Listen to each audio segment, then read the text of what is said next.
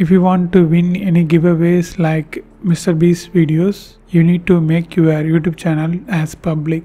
Then only they can see your YouTube channel on the subscription page and can able to make some giveaways like that stuff. Basically how you can make your YouTube channel as public on iPad. Okay, first open the YouTube app and just click your profile and click view channel. Here you can see if you want to switch, click switch account and change the account. For me it's this account. I just click view channel